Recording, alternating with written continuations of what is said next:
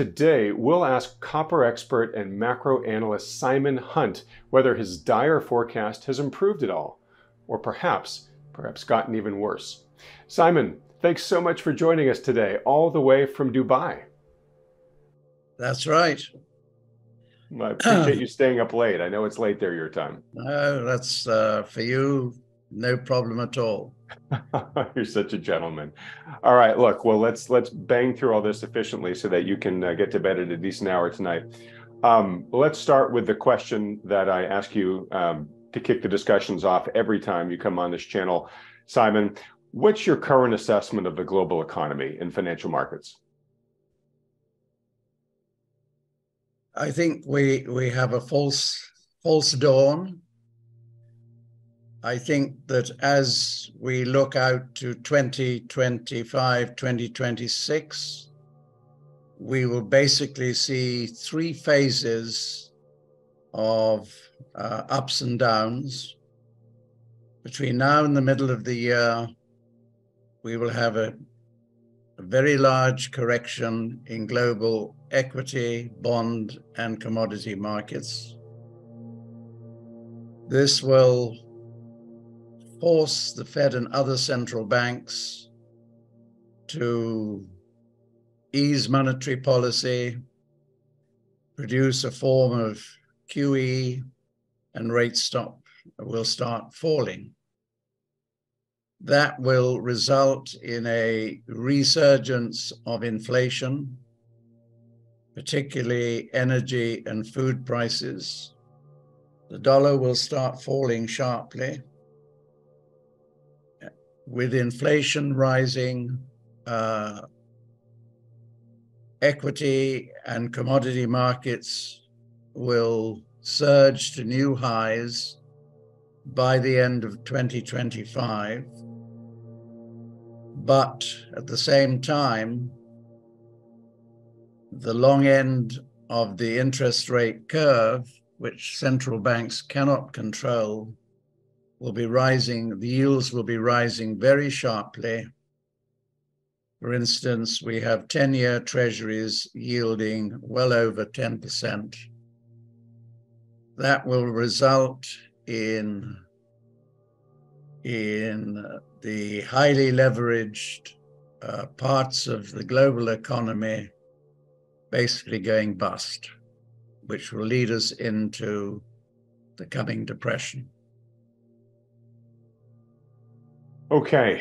All right. So it sounds like from the last time you were on, the overall arc still sort of remains the same, where we have this short-term weakness that forces the hands of the central banks. Their actions kind of goose asset prices, except they also dramatically goose yields. And basically, it's the weight of those higher yields on the over-leveraged global system that basically kind of break everything and bring us into what you're calling a global depression with a D. Yeah, correct. I think there is an additional factor that we have to add to the fragility of the global economic and financial structure, and that is the war syndrome. The war has been perceived by markets as something way out, far away from America, doesn't concern us, etc., etc.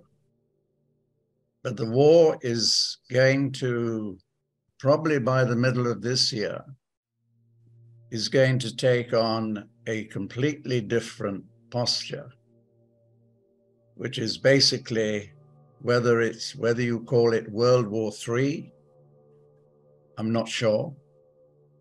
Though in my gut, it's saying it's going to be World War III, because what's at stake for Russia is the security of its borders, which NATO members ever since 1991 have failed to keep their promises.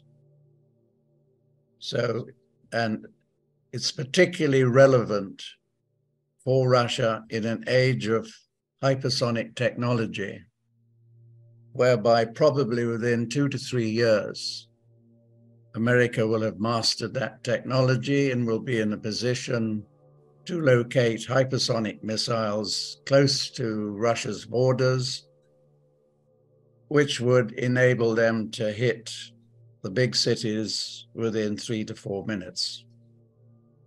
For America, what is at stake is really the breaking up of the growing alliance that was taking place between Germany, Russia, and China. Had that progressed, it would have led to the three countries controlling Eurasia, which, if you go back to 1904, to Halford Mackinder's treatise, he who controls the heartland, which is Eurasia, controls the world. So the first part of what's been taking place from America's point of view is the breakup of that alliance, which they've successfully done.